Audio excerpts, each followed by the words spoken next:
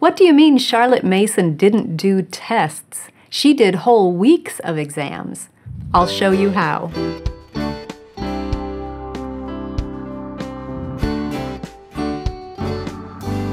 Welcome to the Simply Charlotte Mason podcast. I'm Sonia Schaefer.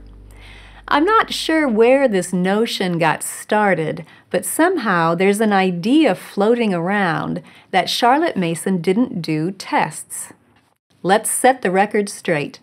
Charlotte Mason gave exams at the end of every 12-week term. In fact, she devoted an entire week to those exams 3 times a year. And there are many good reasons for us to do the same in our homeschools.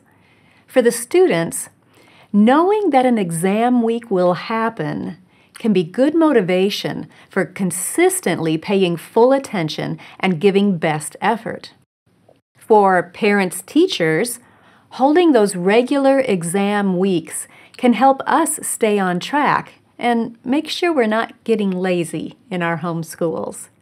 Yes, exams can help us assess what our students remember from their studies, but we should already be checking on that all along the way. We should be requiring narrations and listening for comprehension and mastery with every reading. Plus, the next time we get ready to read from that book, we should be asking for those pre-reading reviews. And we should be staying on one math concept until the child grasps it with both hands and the light comes on for him. So in that respect, exams shouldn't really reveal anything surprising. They are more about confirming what we already know about our students and where they are in their academic growth. But exam week can be motivating for us in a different way. If we come to exam time and can't think of anything to examine in a certain subject, that could be a wake-up call. Oh, I probably need to be more consistent doing that subject. Exams can also provide regular documentation of our students' progress. Some states require periodic documentation as part of their homeschooling regulations. So having that set exam week every term can help you make sure you have those records on hand from regular intervals throughout the school year. Plus, it can just give you a nice portfolio of your students' progress through their homeschool. In other words, exam week can be a helpful habit. So let's talk about what that week should be like. Now, I want to discuss 2 aspects of exam week: the content of the exam questions and the scheduling of the exams.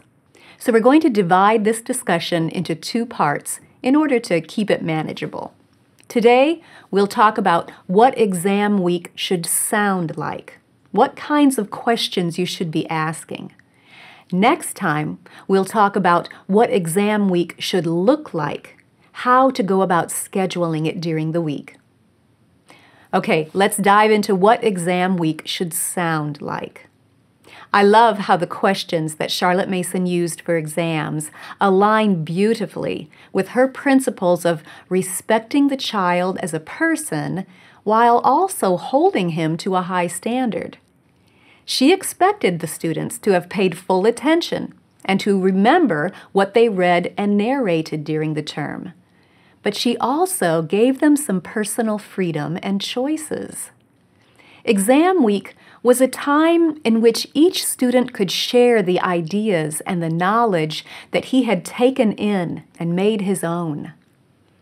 Exams in Charlotte's schools were not an extensive fact regurgitation drill, as many of us think of exams. Charlotte's exam questions were more like essay questions that also invited personal notes. For example, in history or Bible, the exam questions often gave a choice. Tell the story of this event or that event. In music study, the student could tell about his favorite piece by the composer who had been studied that term. Let me go through a whole list of subjects, and I'll give you an idea of the types of exam questions that can be used for the different grade levels. These examples are taken from examination programs that were used in Charlotte's schools. For reading, Charlotte's homeschooled students were asked to read a passage that had been chosen by father. See, exams can involve both of the parents, and sometimes it's helpful to have another evaluator. Well, the selected read-aloud passage should vary in length and difficulty, depending on the grade level of the student. Younger children might be asked to read something short and simple. Older students might be asked to read a leading article from a newspaper. For handwriting and spelling, students can be asked to write anywhere from a phrase up to a sentence, up to several lines from memory. It might be a portion from a poem they've worked on and memorized, or a hymn that they have studied and learned. Older students are also given a dictation passage to write without preparation. Now keep in mind that the goal of exam week is to celebrate progress and assess growth. Your attitude during that non-prepared dictation, for example, will do much to set the right atmosphere.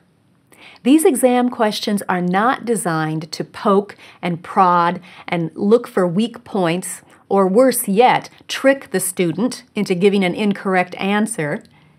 These exam questions are to encourage focused work during the term and to give the child a sense of progress.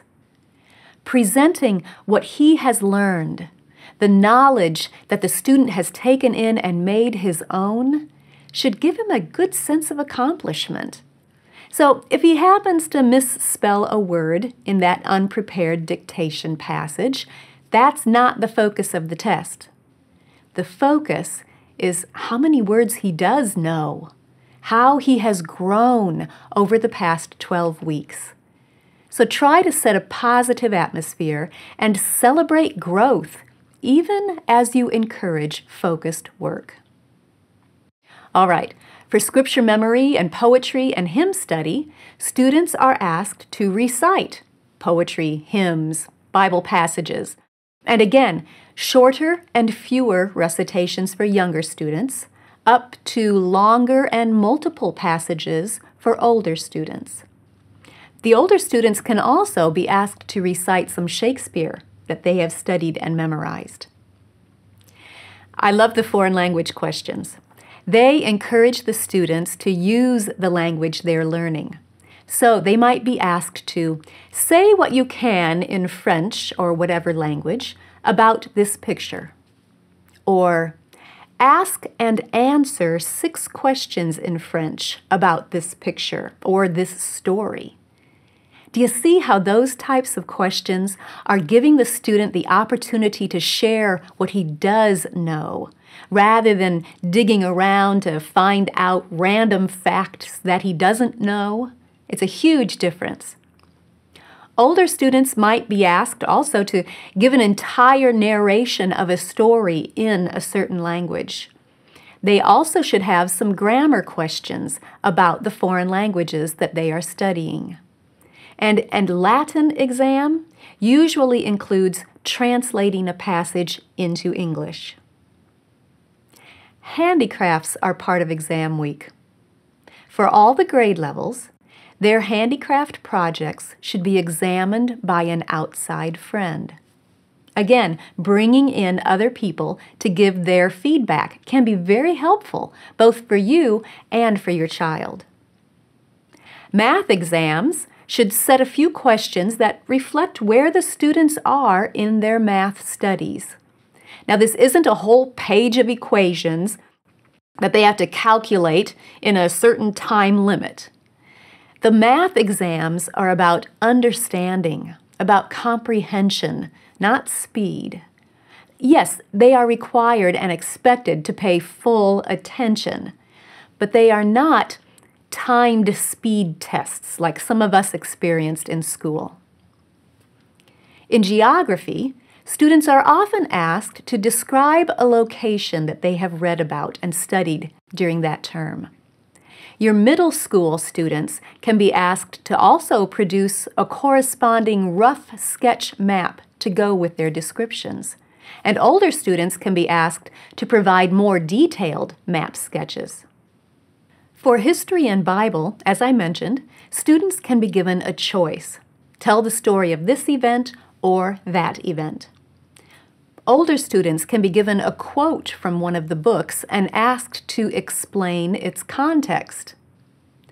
They can also be asked to outline causes and effects, or to summarize a choice and its consequences.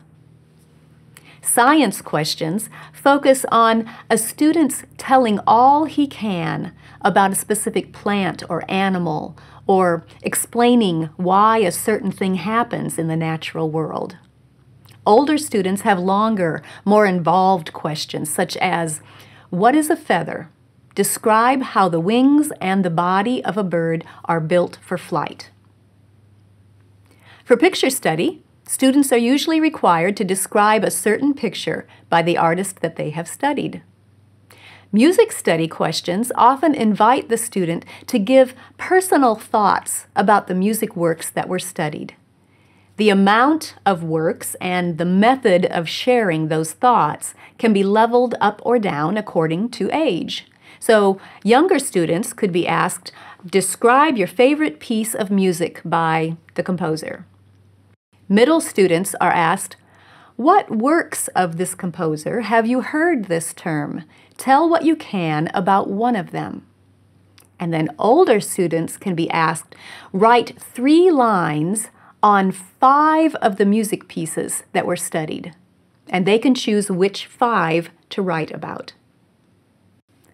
Composition questions can be included for the older students. Now, of course, written narrations from any subject can be used to evaluate composition skills, but focused composition exams should be reserved for those older students who are doing composition lessons around high school age. Students can be asked to write a short story or some verses on a person or a science topic or a key idea from their reading. They should show evidence of practical composition too. For example, an exam question might ask them, write a letter giving or accepting an invitation to a certain event. Now, this is another subject in which Dad could have a role. If it's a good fit, you might ask him to help you evaluate the child's composition or other written answers. Sometimes we can be too hard on our students' writing. Sometimes we can be too lax.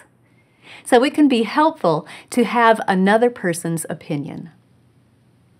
English grammar questions are for 4th grade and up. Those students could be asked to parse or to parse and analyze anywhere from a few selected words in 2 lines of poetry to a longer literary passage. Older students can also be asked to detail the differences between words' meanings and usage.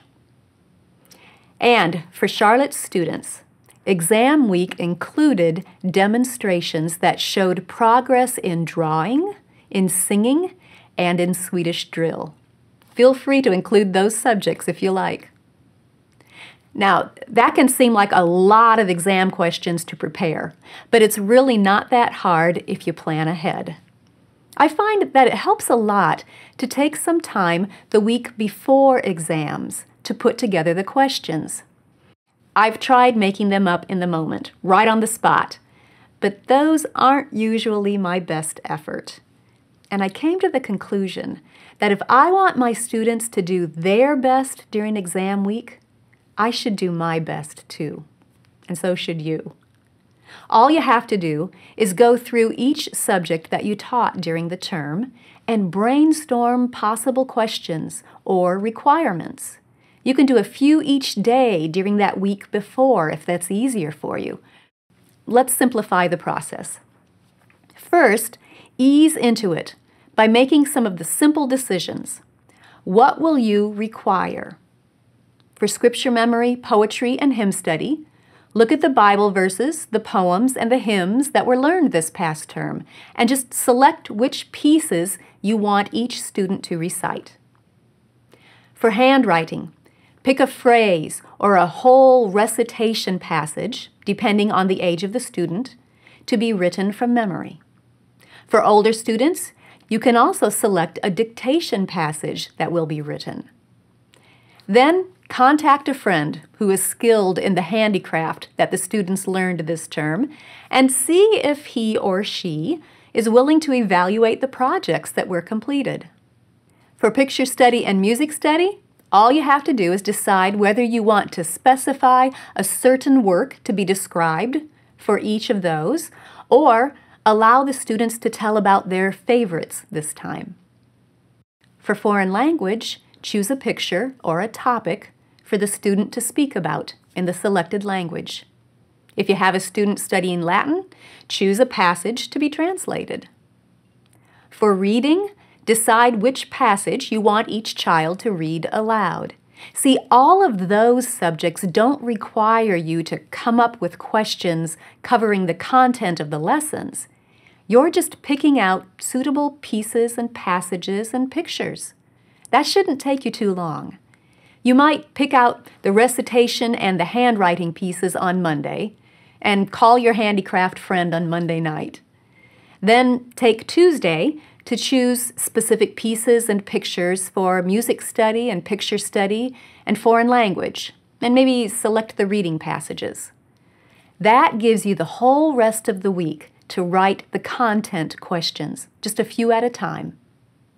The subjects for which you will need content-specific questions are geography, math, history, Bible, and science. Now you can tackle those questions two ways. First is to focus on one subject at a time. Look through the book or books that your students read in that subject and start with questions for the youngest student. Those are usually just tell the story of questions. And you can give two options. Remember, those questions were often tell the story of this event or that event, giving the student a choice. Then, while that subject is still fresh in your mind, you can continue to write questions for that subject and just work your way up through the grades.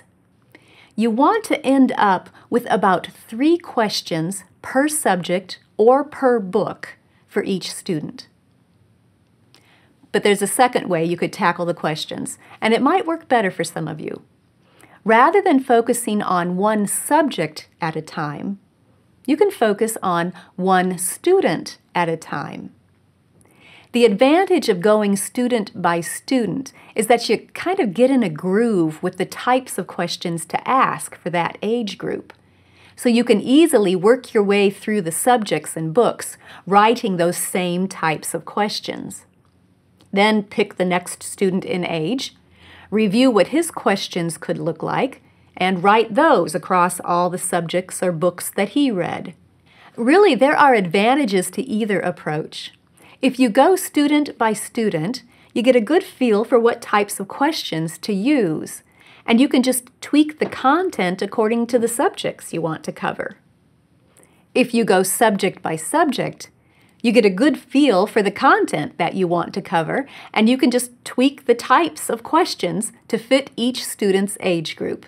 There's no right or wrong way to go about it. Just choose the approach that works best for you. If you are handwriting your exam questions and assignments, I recommend using index cards. Put one question per card and label it with the student and the subject. That way you can easily sort the questions either way, by subject or by student. So if you get the easy pieces, passages, and pictures selected on Monday and Tuesday of that week prior to exam week, that leaves you 3 or 4 days to write content questions. You could write geography and math questions on Wednesday, history questions on Thursday, science on Friday, and Bible questions on Saturday, or double some of them up, but you get the idea. The point is, preparing exam questions will take some time, But if you plan ahead, you'll be able to give those questions the careful thought that each student deserves. Some of you are probably thinking, well, why wait until the week before exams? Why not work on the questions a little at a time all throughout the term? Or even write them all at once for the whole year? You can do that, absolutely. But let me encourage you to hold those questions loosely. It's possible that you might make slower progress through a particular study than you had originally thought you would. And if your exam questions cover material you haven't gotten to yet, you'll just have to write different questions anyway. So certainly, by all means, work ahead if you want to. Just make sure that your prepared exam questions don't pressure you into pushing your students through the material faster than is best for them. If you want to see some sample exam questions that Charlotte used with her students, look in the back of School Education, pages 271 through 328. You'll find lots of questions for various age groups over lots of different subjects, as well as some students' answers to those questions. The good news is that those of you who are using the prepared lesson plans from Simply Charlotte Mason for history, geography, and Bible, or for enrichment studies, will find exam questions already included in those plans. We've done that prep work for you, so you'll always be ready for exam week. Check out the final week of lessons each term, and you'll find customized exam questions for all of the different age groups. Our elementary arithmetic books have exam questions included too. So that's what exam week should sound like. Next time, we'll talk about how to use those exam questions, what the exam week looks like, what the schedule should be, and the logistics of doing exams with multiple students across multiple grade levels. Be sure to join me for part 2 next time. If you enjoyed this video, subscribe through iTunes, Google Play, YouTube, Facebook, Instagram, or your favorite podcast app so you don't miss an episode. You can also subscribe to the audio version of this podcast or read the blog post on our website at simplycharlottemason.com. All of those links will be in the notes, along with links to resources that I mentioned. Thanks for joining me. I'll see you next time.